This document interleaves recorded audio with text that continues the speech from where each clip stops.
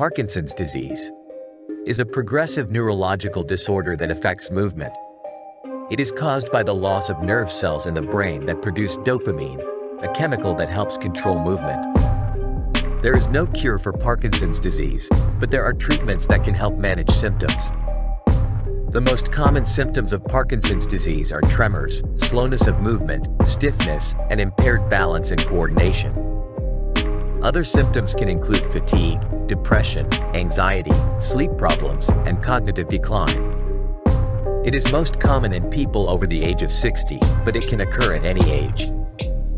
The risk of developing Parkinson's is increased if you have a family history of the disease or if you have certain environmental exposures, such as exposure to pesticides. If you are experiencing any of the symptoms of Parkinson's disease, it is important to see a doctor for diagnosis and treatment.